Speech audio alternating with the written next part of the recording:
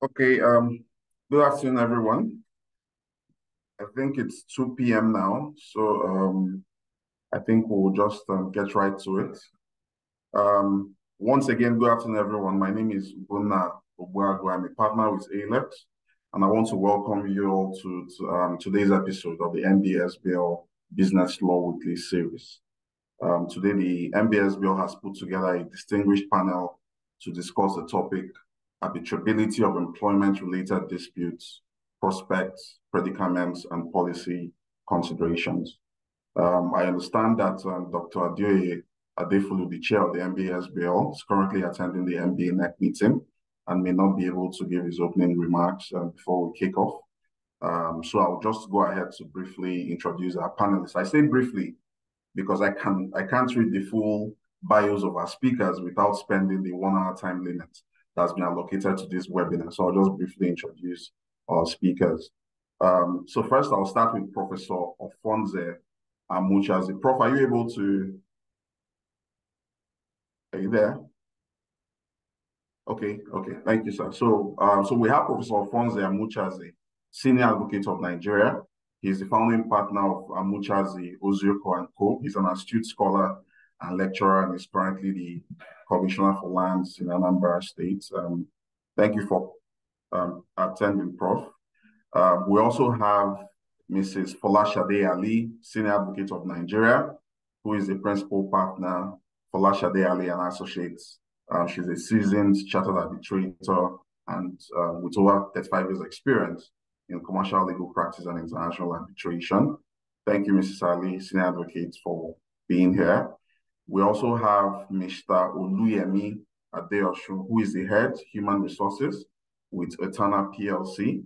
He's an accomplished and skilled human resource executive and researcher with over 16 years of experience across different high-profile industries. Thank you, Mr. Adeosun, for honoring our call. So we're all welcome, Leonard Silks and Mr. Adeosun. Before we get right into it, I just want to say that while we welcome audience participation, we may not be able to take comments from our esteemed attendees real time. So if you have any questions, comments, please leave them in the chat and we can take them as time permits. So I think we'll just get right into it. I mean, we don't have a lot of time, so we'll see what we can do. This is a very broad topic. We can only take a nibble at it within the 1 hour time frame allocated to us, but we'll just do our best. And I'm sure there will be other opportunities to look into the issues arising from this topic as time goes on. So I'll start with you, Mr. Adeosun. You are an arbitration user. Given your wealth of HR experience, I'm certain you've encountered numerous employment contracts. We want to know what your position is on the use of arbitration for resolving employment disputes. From an HR perspective, is arbitration preferred over litigation? Do you routinely ask for the inclusion of arbitration clauses in all your contracts, or are there certain factors or criteria that determines, how you go about that? Okay, thank you so much, sir. I would like to quickly say that there are different types of contracts, and some of these contracts, for example, have input from the collective bargaining agreement with the union in some industries and in some sectors.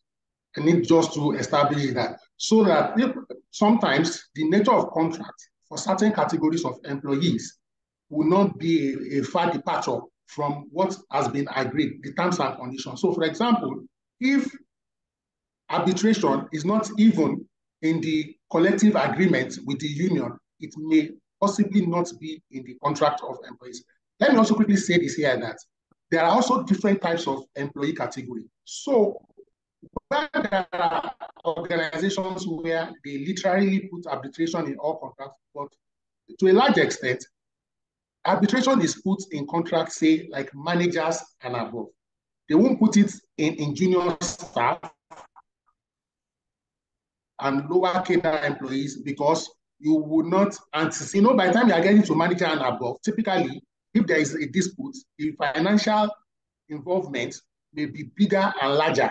If an officer sues you or something, the amount most likely will be easy for the company to pay off. Then it's also a factor of how much of engagement and interaction does human resources have with their legal department. So if, for example, HR in crafting the first set of, what do you call it now, contracts for employees and are well guided by the legal team, most likely chances are high that the provision will be included for arbitration. Where I work right now, there's no arbitration in this. However, for people who are like consultants to us, like freelance consultants, we have. I've also worked in an organization where to the most junior staff, the arbitration clause was carefully inserted. And not only are you going to be given a letter to sign, HR will discuss all the content of the letters with you, including that arbitration, so that you can understand and appreciate what it means and how it will work. So generally speaking, some organizations do arbitration, some don't do. Again, some do arbitration for senior roles or specialized roles, technical roles, or roles that have to do with maybe key subject matter knowledge and those kind of things. Okay, so that will be my opening shot. But as a professional, based on my experience, I like arbitration for a couple of reasons. One, it is generally fast. With due respect to the courts, you know, sometimes because of the volume of issues at their desk, it may take time, but arbitration seems to have a faster turnaround time, and arbitration do typically have, so to speak, professionals who don't only understand arbitration, they also sometimes have deep understanding of the context of maybe the industrial context, and they are able to read in between the lines and provide support and counsel. That will be my opening shot. Thank you, sir. Okay, just a follow-up question. There was something you mentioned. You mentioned that in some organizations, those arbitration clauses are discussed with the employees, right? At the time those employees are executing those contracts. Now, the reason why this is important is that in many cases where we've seen employees challenge the enforceability of arbitration clauses at the National Industrial Court, one of the things that has been said is that they did not have the opportunity to negotiate that arbitration clause effectively. They were played the weaker hand, right? So they got the contract and they just had to sign off because they were trying to get in. So from your experience, is this common? Is this a common? Of course, you haven't worked everywhere in Nigeria, but is this common practice? You know, just from your discussions with people in your network, in your HR network, and things like that, is this common? Is it common practice that employees actually, you know, arbitration clauses are explained to the employees and the implications are fully known to them? It's not a common clause.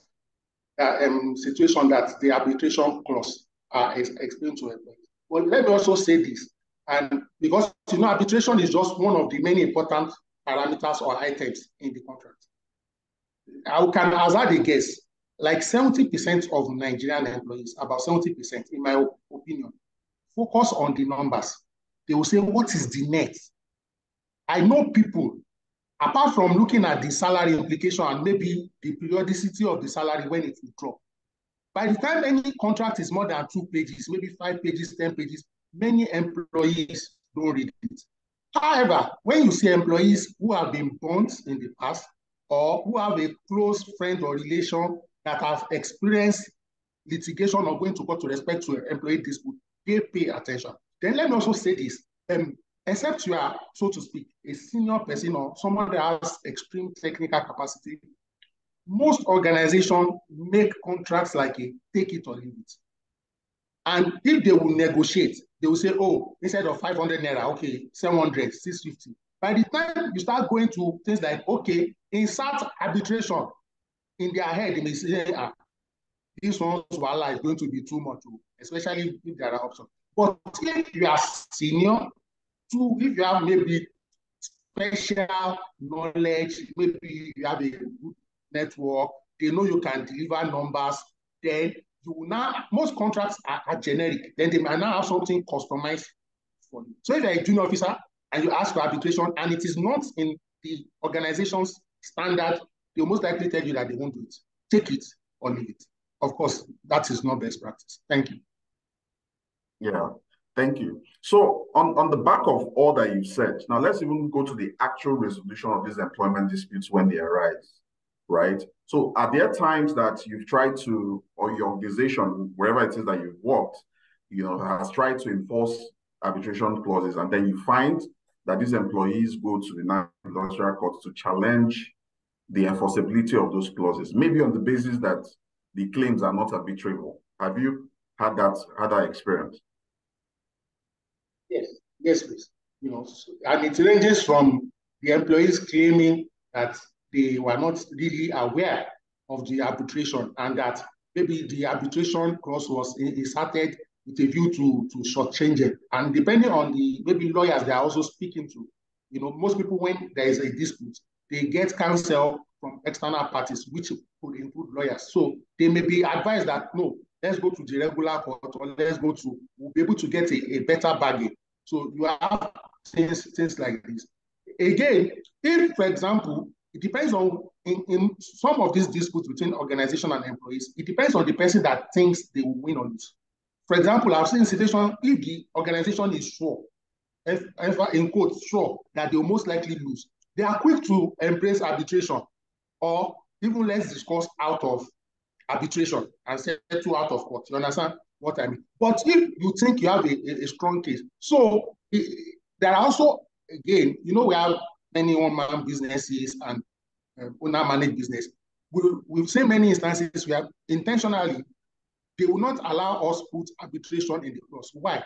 They know that the court process generally linger, and they will say, look, I will frustrate you in court, knowing that arbitration will be more straightforward and quickly resolutions can be arrived. So I've seen situations that it was challenged in court, and I've seen situations where both parties, the organization and the employee, submitted to arbitration and abide with the outcomes. And there was settlement. There was no need for additional escalations.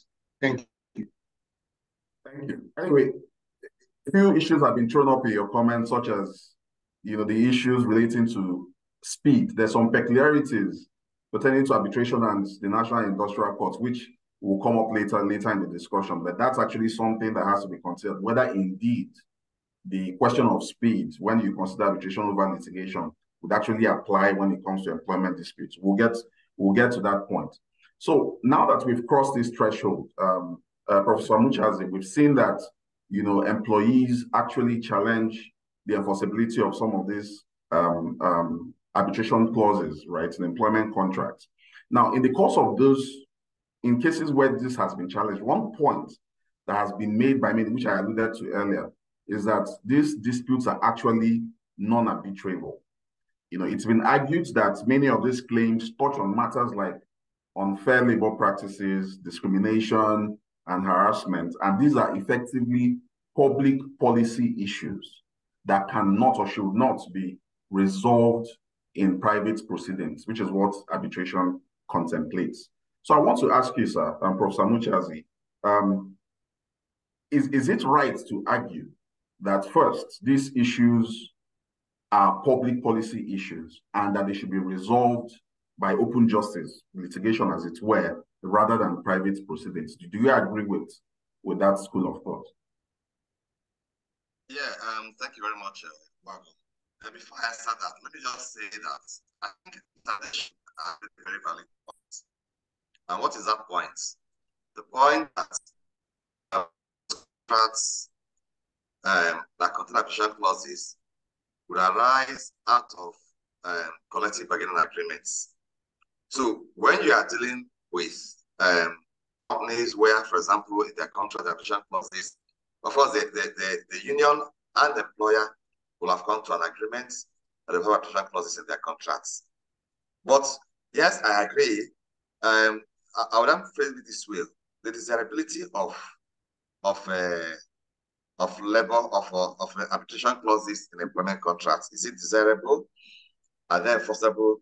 Yes, I would say it's desirable, and I would say, of course, it's enforceable depending on the matter that are going to arbitration. I agree there are public policy matters that ordinarily it will be difficult to resolve via arbitration. I mean, sexual harassment cases, for example, I'm not sure it would be easy to resolve that through arbitration. unfair dismissal matters have to be difficult because sometimes the parties involved will want a determination of their rights.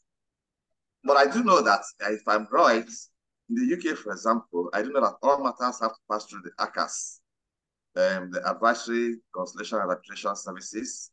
And then when the parties are able to agree, if they can resolve it through ACAS, it then goes to the Employment Tribunal for resolution. So, are there matters that should go to arbitration? Yes, there should be. But I do not think that all employment disputes are arbitrable. It depends on the kind of disputes that arise. For example, where the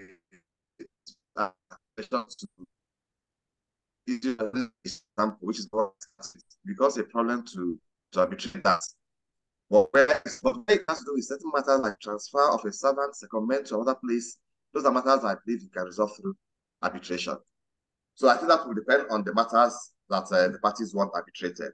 But in summary, I think that it's important, mind you, that the parties, both the employees through their unions, like Mr. Adeshe pointed out, and the employers are in agreement that there will be an arbitration clause. Because the truth is that in practice, like you have said, once the matters go to court, the employees complain and say, oh, we had no idea there's an arbitration clause in the contract. So I was happy with the example he gave where you have to explain to the employees. But again, this will apply to what I call high net worth employees, not your normal rank and file employees who can't afford to pay for arbitration services. We're dealing with the top level employees, as it were, those are in a position to pay for those services. So are there matters that should go to arbitration? Yes. Are there matters that public policy matters that should go to arbitration? Yes. Sexual harassment cases, unfair dismissal matters. I think those ones, we should allow the courts to determine those ones. Okay. I mean, that makes sense, bro. But so here's the issue then.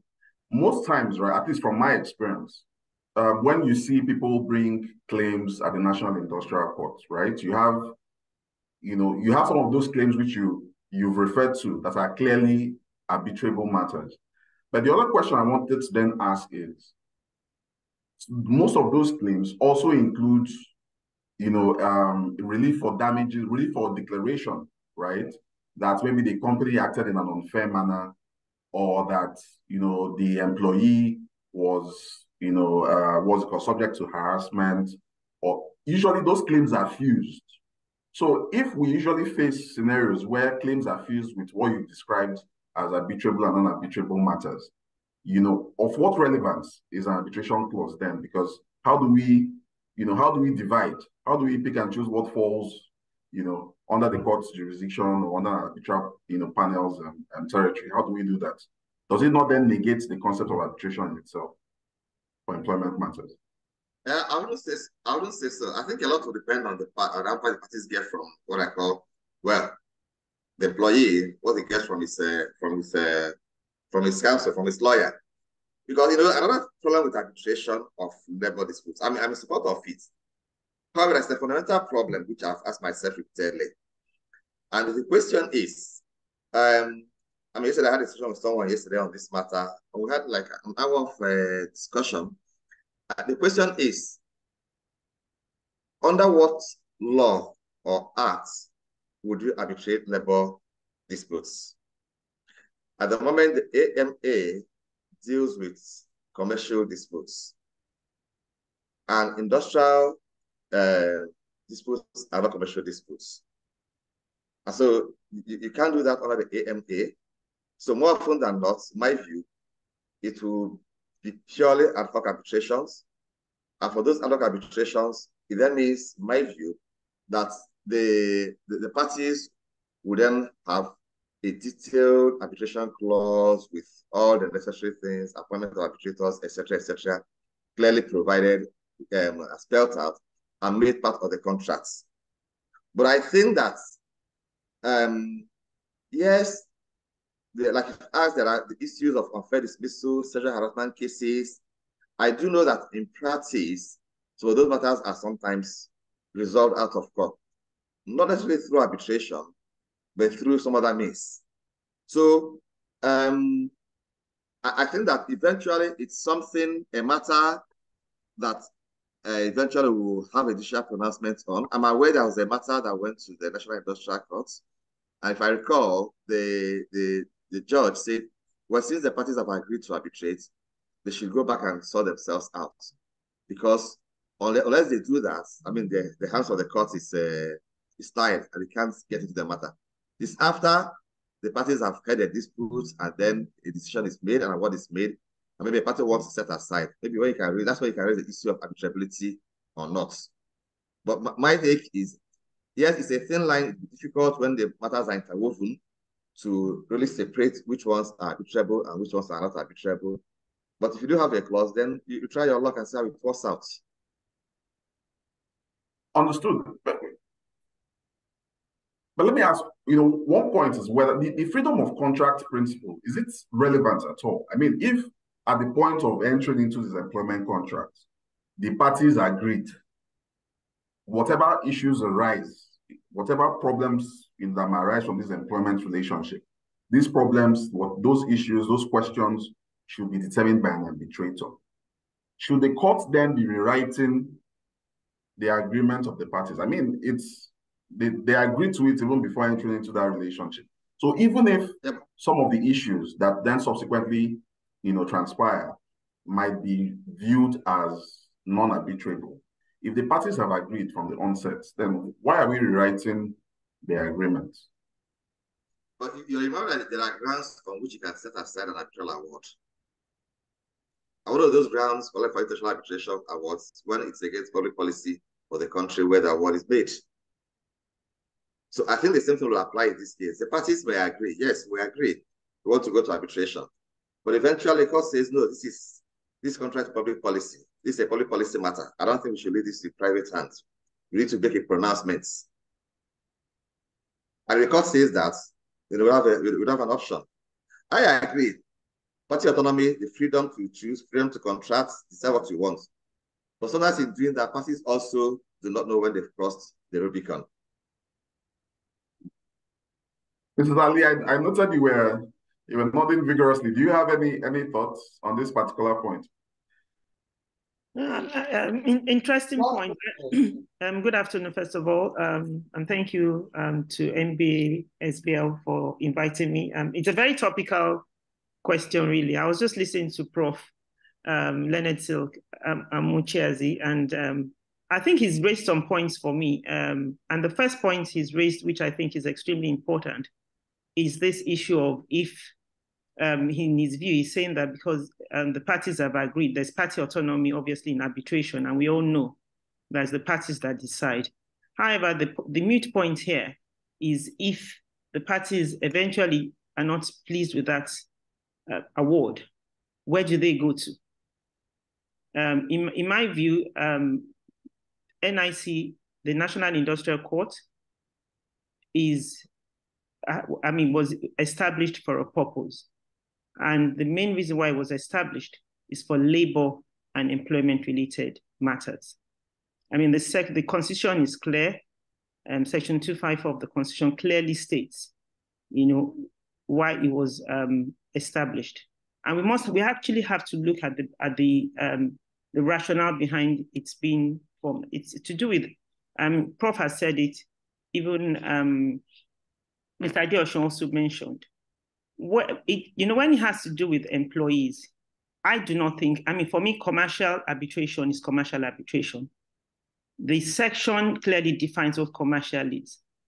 The case law shows clearly what commercial arbitration is.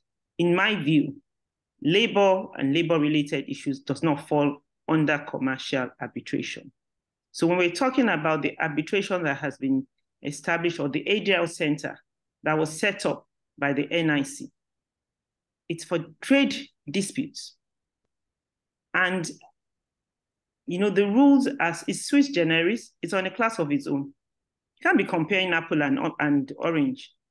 They're two different, and for me, they're clearly two different types of arbitration. The arbitration that we all know and we talk about is the one that's governed by the Arbitration and Conciliation Act that's now been repealed, and we don't have the Arbitration and Mediation Act.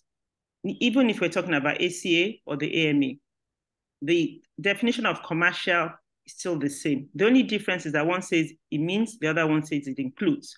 But it's still the same. I mean, if we look at what commercial arbitration means, it does not, it specifically excludes trade and labor-related issues. So when we're talking here about mediation or conciliation, it's the court under NIC that will actually have the parties, and they're the ones that actually refer the parties that have come to them to go for mediation or conciliation. And so I think that's where I would come in from for now. I mean, until you ask me, I mean, I'm just reacting to what Prof has said. And I just think that it's really a moot point, but it's actually, there's a thin line, in my view, between party autonomy and the Constitution. The Constitution is clear. If parties now have decided and opt for another process to review or to resolve their disputes, the courts will not interfere. Parties can agree to resolve their disputes through arbitration. However, if they have a problem, eventually, the grounds for appeal or for setting aside under the ACA is different from what we're talking about under the NIC. They're just two different types of regime. Understood, Mr. Ali. So if parties want an arbitrator to resolve their disputes, we've already discussed the issues surrounding the ACA and the repealed ACA and the AMA.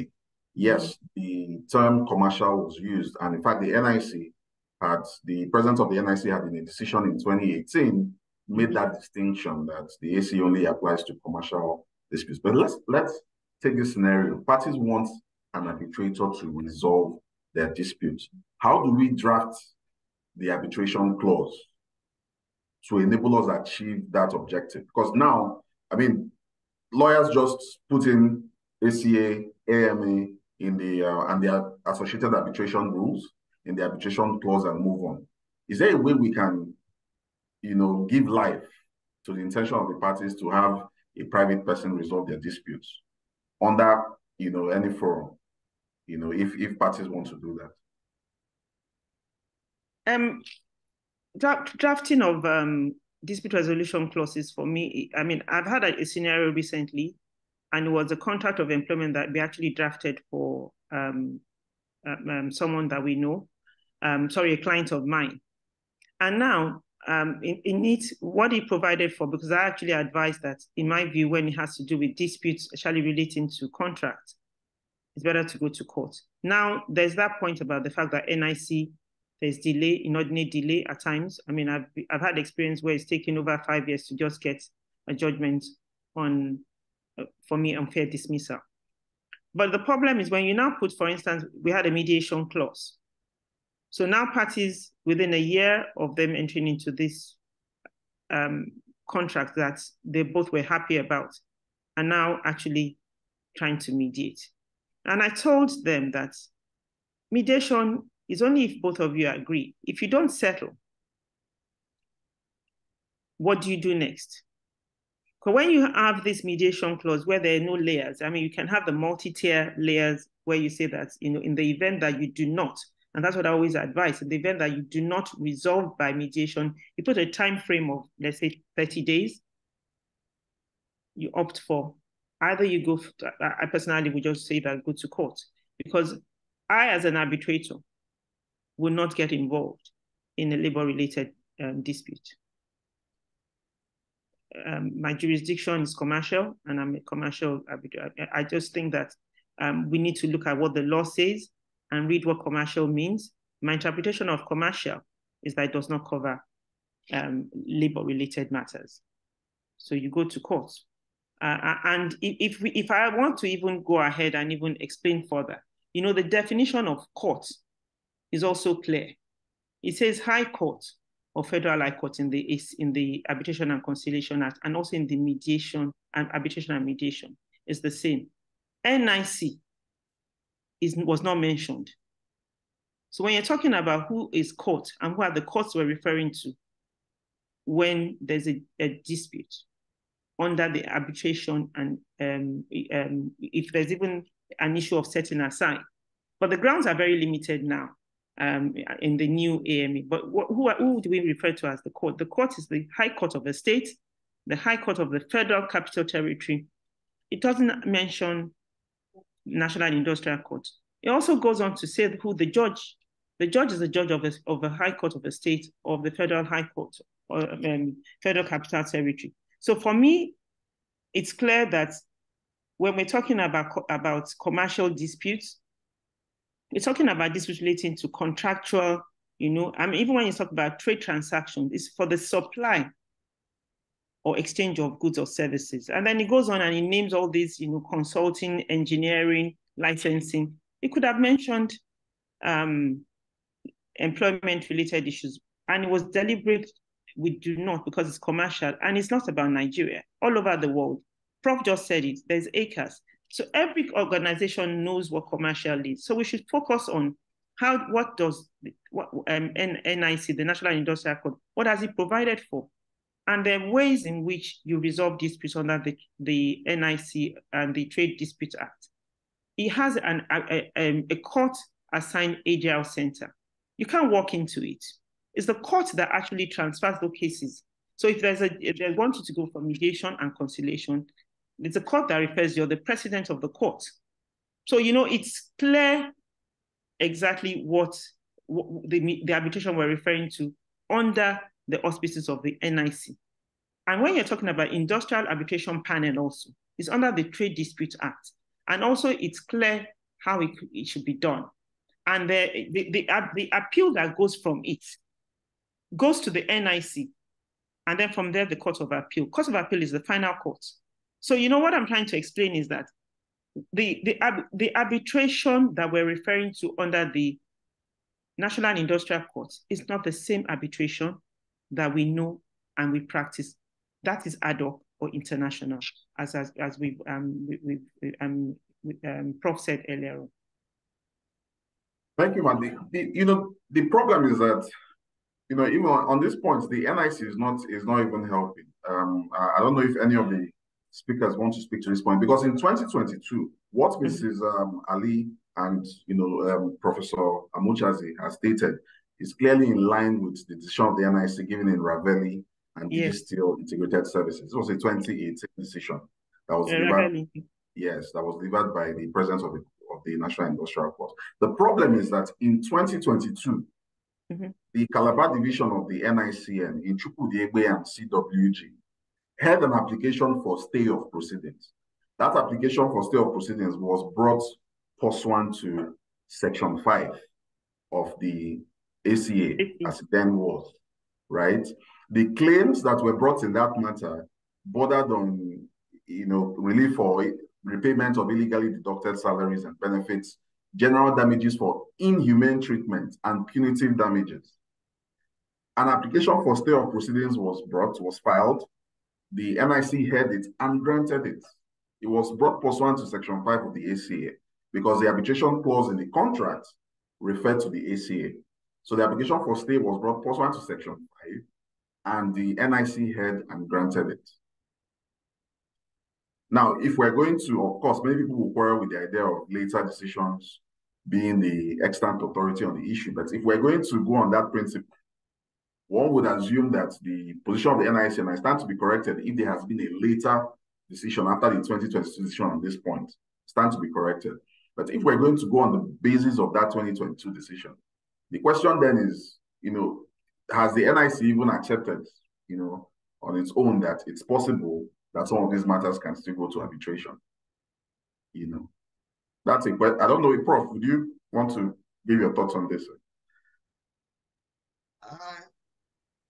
If I were the judge, I wouldn't have presented such an application, because like Folashade says, and like we all know, whether it's ACA or AMA, these purely commercial disputes. And in the nature of the claims you just mentioned, I mean, I said, there are matters that won't really lend themselves to arbitration. They may lend themselves more to mediation. She made the point that what you have is core-connected ADR and National Industrial Courts. the court or tribunal could refer you to this ADR center. Of course, we all mediate every day in our lives. I know the thing about mediation, the give and take. So it's not like you have a binding decision as it were, compared to arbitration where you have a binding decision as it were. So I don't know, but I'm sure that matter will be on appeal, most certainly. And maybe we'll wait to see what the appeal court will say on that. But I think that I want to align myself with what she said, that a commercial dispute is a commercial dispute.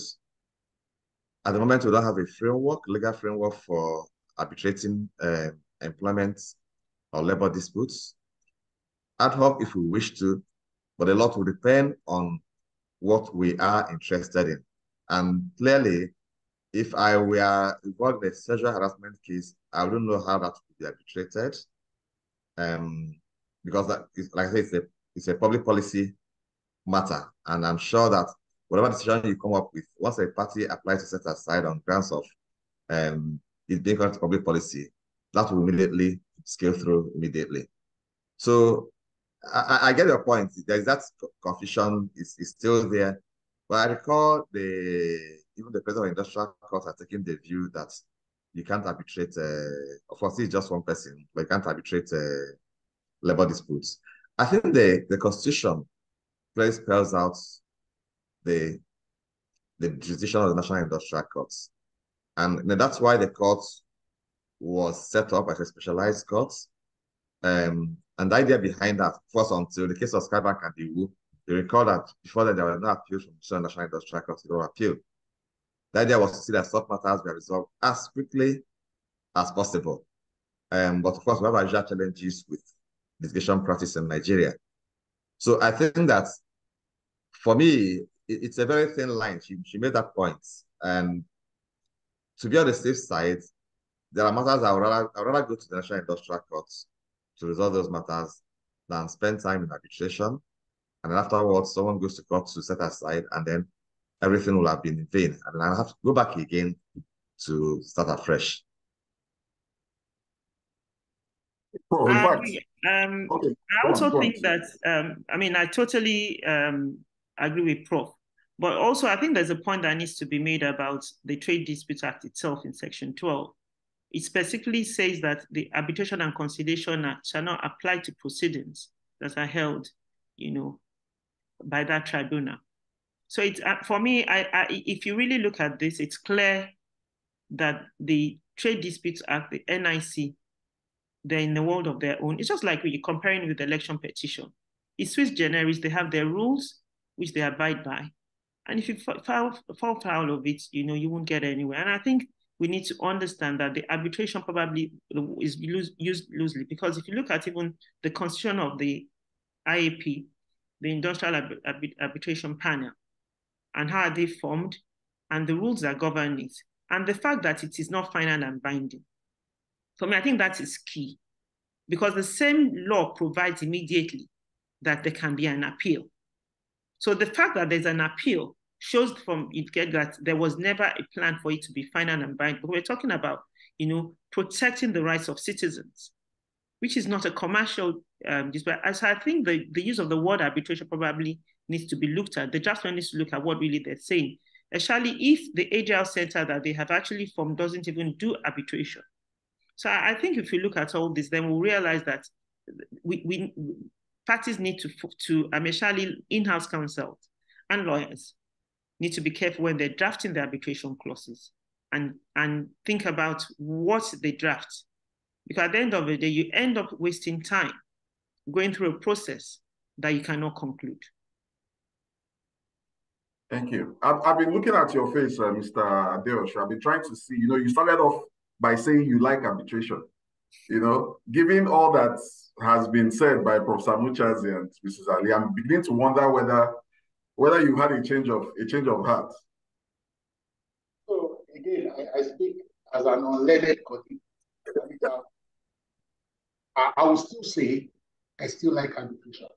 However, based on the exposure that the two learned SIG has provided, the insights they've provided, it's clearer to me now that maybe arbitration clauses should be more specific in terms of what it will cover. So that way, the arbitration clause does not intend to cover all the scope of possible. So we may say if you have dispute in 1, 2, 3, of course, as long as it's not criminal or something in the public policy space. And then maybe the arbitration we should not also make it look like we must necessarily go to arbitration first. So I think part of the arbitration clause, if possible, could say the employee or the employer could opt to avoid arbitration from the onset. That way, if both of us agree, when I say both of us, the organization and the employee to go to arbitration, once one party decides, then we go to the court. So the implementation, I agree that there should be a review. Thank you. Thank you. One of the things you mentioned, right, was that one of the reasons why you like arbitration is the question of speed. But there are a few things that came out from Professor Muchazi's statements, I think Mrs. Ali too, in relation to speed, because even if we're trying to assess whether arbitration is even a good option, right? In commercial arbitration, if an award is given, there are only very limited grounds on which you can set aside. The problem is that for labor matters, right? Section 254C of the 99 Constitution as amended, if you read that entire section, it gives the National Industrial Court the power to sit on appeal over arbitration awards. So the question then is, if you've gone through an arbitration process under whatever rules, and then you come out from that, and you then go through an entire appellate procedure under the NIC, and then of course onwards from there. Mrs. Ali, does that even make arbitration a viable option for labor matters? Totally viable. I think I need to just sort of clarify.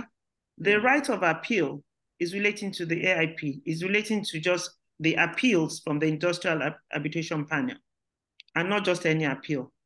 So you can't come do an ad hoc arbitration, and then that's not under NIC control, and then you want to appeal. No, the section 254C is extremely clear as to the type of appeal and the enforcement.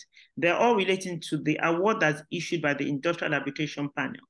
Arbitration any day is the best way, for me, it's the viable way to resolve commercial disputes.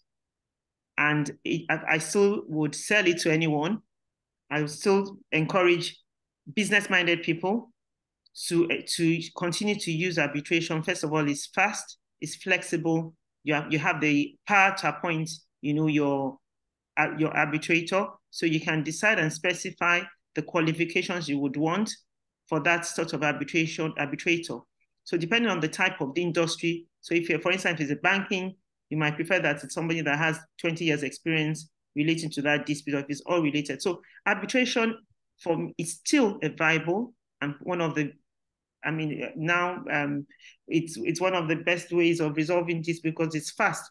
And for commercial-minded people, they just want to resolve their disputes and move on, and they can continue with that same business. So I think also what I would like to add is mediation is a viable way, is an ADR, is an also alternative way of resolving disputes.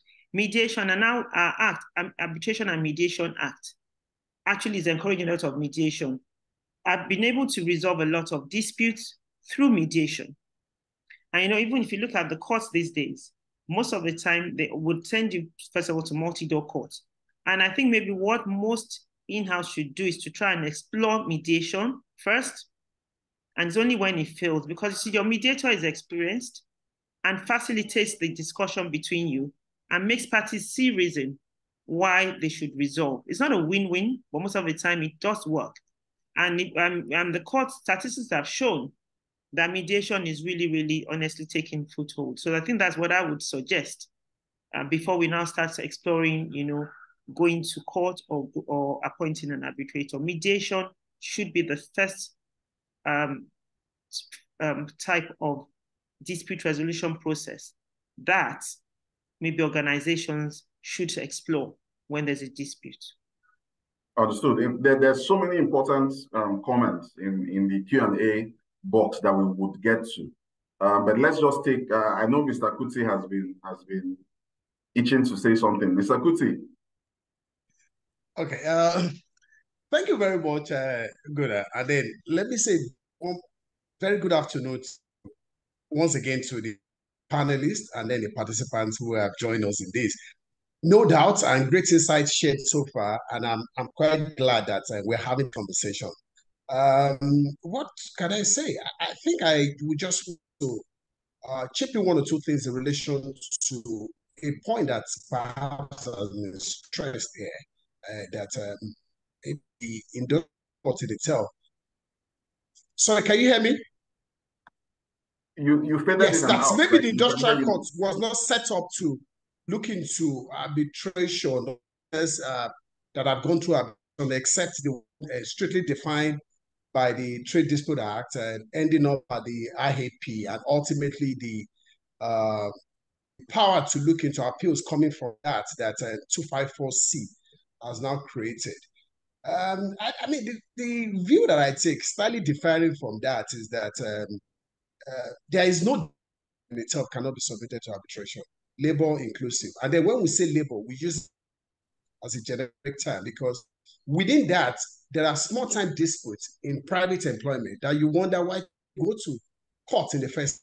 And the industrial court came as a specialized court, but the experience is that it's almost becoming an all-comers of relation to dispute in employment space that should not even be there. There are some employment that should really be submitted to arbitration or, considered through mediation.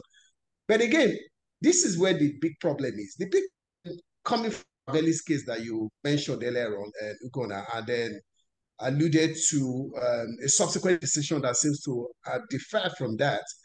And that even though it's still within the same course, the problem that I see in all of this is what I would call perhaps an inelegant drafting or legislative oversight when the Arbitration and Mediation Act in forgetting to include courts to include the National Industrial Court. There's nothing that stops employment and disputes in private employment from being submitted to arbitration. Absolutely nothing. When you look at the trade dispute that you are talking about, disputes emanating, the ones being taken up on behalf of the workers by union, not necessarily the disputes that highly arise from employment of, let's say, an employee and an employer, which nothing stops from into arbitration.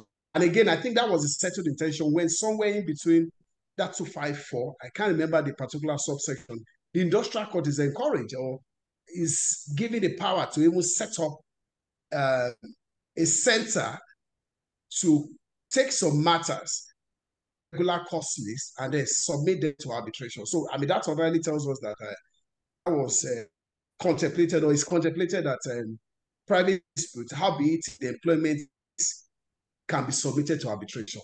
Again, what I think is the oversight here, and which would inevitably still lead to some state flux or the court not being sure whether it can look into matters within that space, is the fact that the Arbitration and Mediation Act did not, again, when it was made, even though it came about 3 or 4 years after Ravelli, in which the industrial court went the extra mile to explain that the reason the court wasn't prepared, and it's still not prepared to look into employment, disputes coming in relation to arbitration space, is because the AC, the Arbitration and Conciliation Act specifically excluded industrial courts. And again, that's understandable because the industrial court was not had not been created as a specialized court, even though it had been created as a court within limited powers.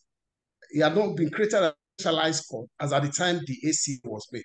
But AMA has come, and I thought that AMA could have conveniently rectified that. Because let's face it, there are disputes that would eminently go through arbitration. Within the employment space. That's just what I just thought to Chief. Thank you so much, Ugona, for this opportunity. Thank you, sir. While you're here, maybe I should read. There's a comment I saw in the Q&A box from Ose Okbeko. I think I should read that comment because it ties in directly to a lot of things we've discussed. So, Mr. Okbeko says, I think that the proper thing to do is to have a specialist arbitration process under the powers of NIC with respect to labor-related disputes. The provisions of the TDA, the Trade Disputes Act, relates only to trade disputes as defined under the Act. Now, the more important point for me, in truth, the employment contract is a specialist contract with commercial elements, human relations elements, and psychological elements. Therefore, it is somewhat arguable that it is a commercial contract. Well, I don't even want to get into the argument. It's needless argument whether it is commercial or it is not commercial. The truth in itself is we need a commercial space. Even if you decide not to extend direct meaning of, we need a commercial space. You need human persons to discharge whatever it is that makes the commercial space to exist. If we take it from that perspective, though, those persons, in the event of issues or dispute arising in relation to their contract with those who have employed them, why can't we submit it to arbitration? To my mind, it is basically for now, what continues to be a clog in that will is courts. The fact that AMA, this arbitration and mediation act, again has excluded industrial. So we are probably still going to be faced with those line of decisions of Ravelli and all of that. Thank you very much. I'm not the part, I'm not the yes. So there's another comment here that I actually want to address to Mrs. Ali. So I think it's a comment from Israel Usman. He says, in my view, any dispute is arbitrable, generally speaking. Commercial disputes are different from labor disputes in the same way that they are both different from, say, cross-border investment disputes. While AMA covers commercial disputes and referencing new areas like social disputes, labor disputes, not limited to union-related disputes, are perfectly arbitrable, just not under the AMA. Exactly. That's the point. We're not saying they're not arbitrable. I think the point is that the question is if it's arbitrable under the Trade Disputes Act or under the Arbitration and Conciliation Act. And I still maintain that they're arbitrable because that's even what it says. It actually provides the Trade Disputes Act, and the NIC actually provides for the mechanism and the procedural rules that needs to be followed. And the arbitration panel is there, but it is not under ACA. It was not an oversight when the ACA did not include NIC as one of the courts. The courts were properly constituted by the Constitution 254C, and I think it's to deal with labor, as I said, and labor-related issues was added to it when it was amended in the third amendment. So I agree with my colleague that they are arbitrable under the Trade Disputes Act. Thank you, Mother. There's a question for Professor Amuchazi from Jamil Akolade. So the question says, with the current wordings of the AMA and the position of the NICM on arbitrability of employment disputes, do you think there's room for some reform to bring some clarity to the issue? If so, what reforms would you suggest? Folabi made a point a few minutes ago, and Folashade also tried to clarify it. Folabi said there's no reason why you can't amend the AMA to include the National Industrial Court as one of the courts mentioned. But like Folashade said, it still deals squarely with commercial disputes. I think that, I think that when I remember I had a discussion with the then president of the National Industrial Court, former President Justice Adejimo, as well as the current president.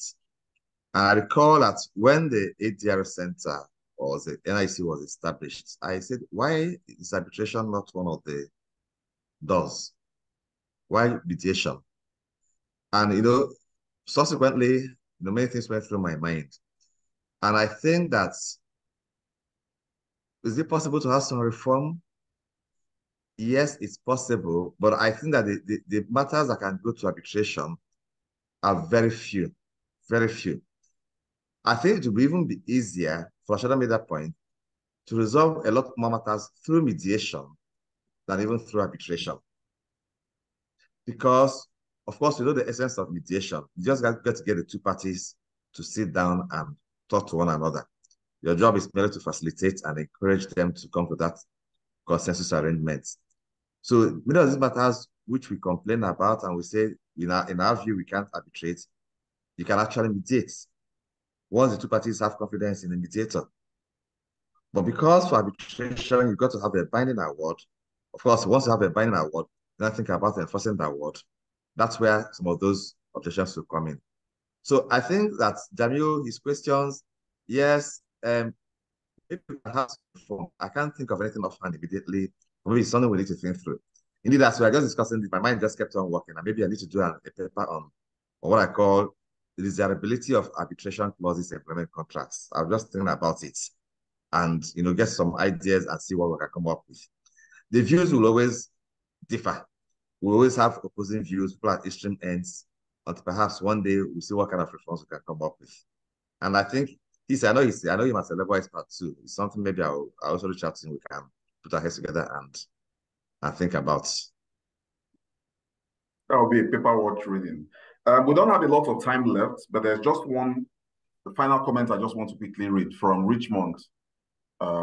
It says, considering that the AMA would not apply to employment disputes, where such dispute is then conducted under other rules or ad hoc procedure, can such be recognized and enforced in court if the losing party fails to honor the arbitration award? I think it's addressed to you, Mrs. Ali. It's from Richmond. So I can't even see the question. So basically, what you're asking is that you've gone through arbitration and you have an award. Yes. Go through the enforcement procedure, which is an award is final and binding. Once it has not been set aside, you just go through the enforcement procedure and have it enforced if it does not comply with the order of the arbitral tribunal. Just go to court, register it, and go through the process. All right. Thank you, madam. So, I mean, our time's almost up. So I'll just give the speakers just 1 minute to just give their final remarks. And I'll start from the lawyers on the panel before we get to Mr. Adeosho, who has been consuming, who has been rethinking his employment contracts. So let's start from you, Professor Amuchazi. Just your final words. Okay, just say thank you. Interesting topic. I think we need to explore a lot more about this. And like Folashade just mentioned, I mentioned that earlier on. Yes, you can go ahead, choose your rules.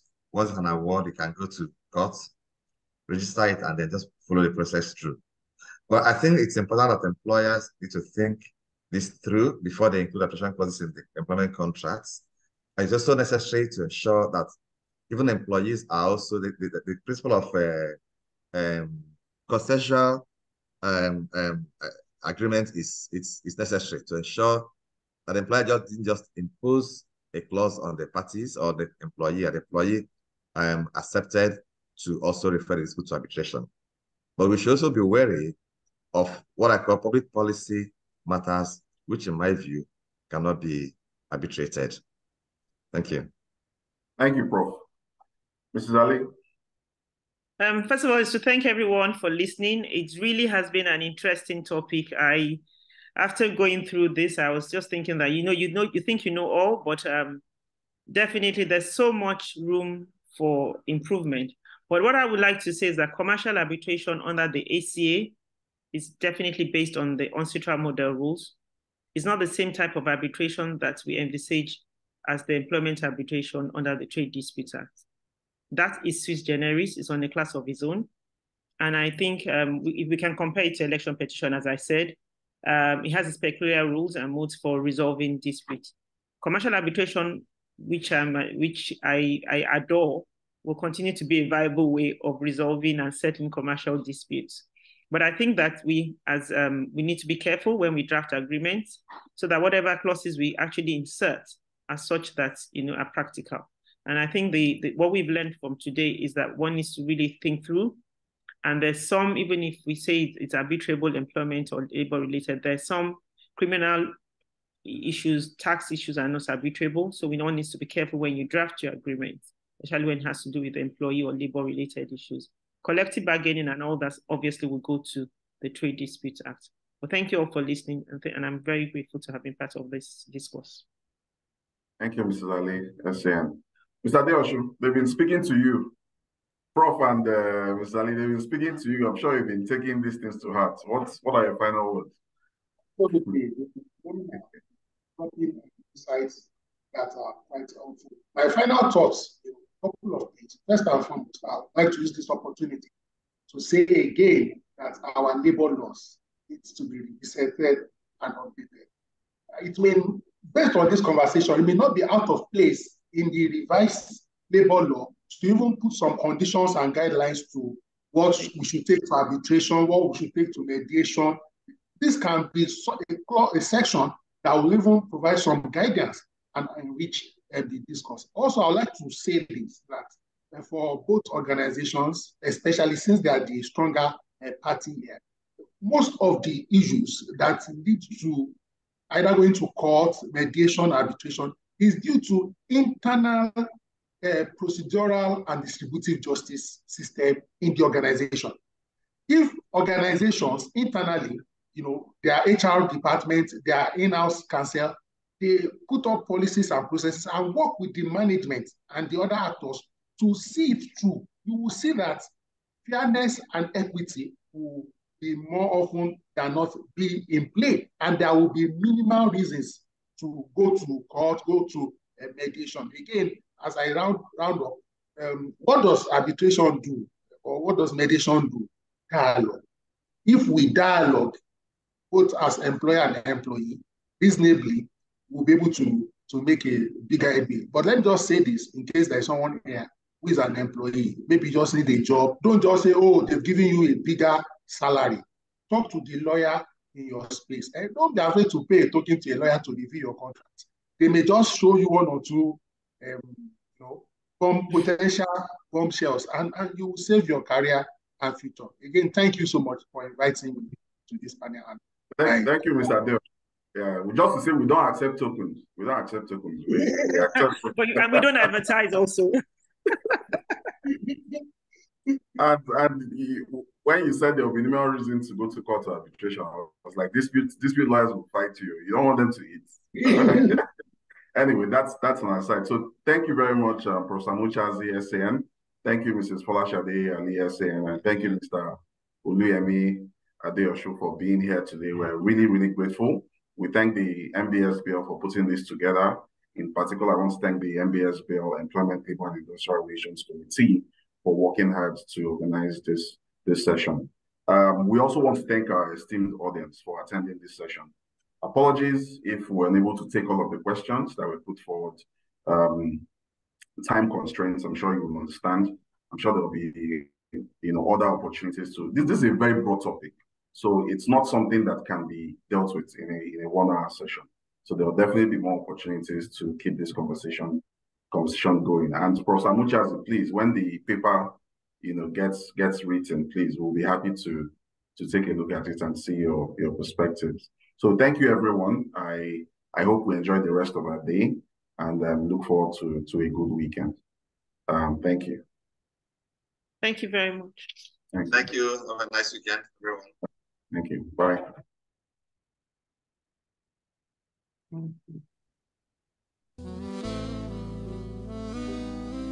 Thank you, Prof. Thank you, Mrs. Ali. Thank you. Thank you.